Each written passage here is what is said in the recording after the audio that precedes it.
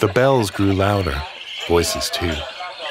I circled back to the other side of the ring and saw straw hats strewn with flowers emerge from the hillocks. I hid, biding my time, as I watched the Morris men gather at the ring's eastern edge. All white with bright red sashes, bells sewn into their boots and trousers, hats and vests studded with buttons and spiked with feathers. They were at the ring to dance in the May, to welcome the summer atop the downs, where it might first arrive, as if sprinkled from above. There were so many of them, and so few of us, civilians, I mean, audience.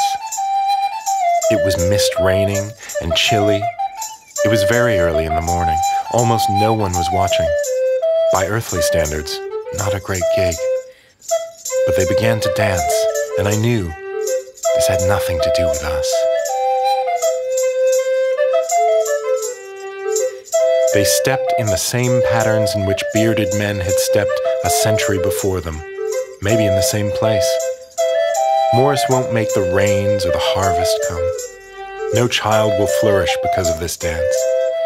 God knows no fertility will be enhanced. It is a checkpoint, a diary entry written onto the earth at Chanctonbury with footsteps, like lines accrued on a face. That is tradition.